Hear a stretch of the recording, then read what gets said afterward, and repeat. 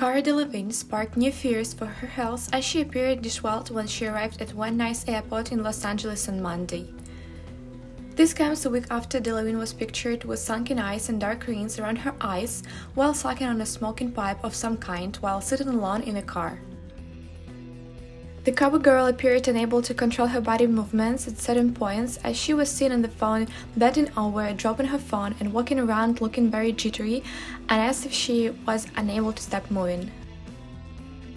Delevingne arrived at the airport alongside her assistant around noon local time. She was wearing a Britney Spears t-shirt, black joggers with green, yellow and red strips, yellow socks and no shoes. The only murders in the building star dangled her feet out of the vehicle prior to her arrival at the airport.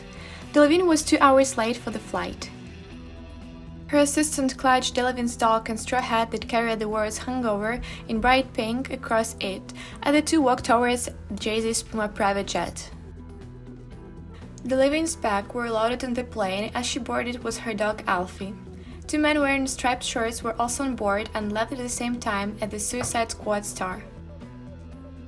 Cara was on a plane for around 45 minutes before she disembarked. It's not clear if the London native was asked to leave the plane or not.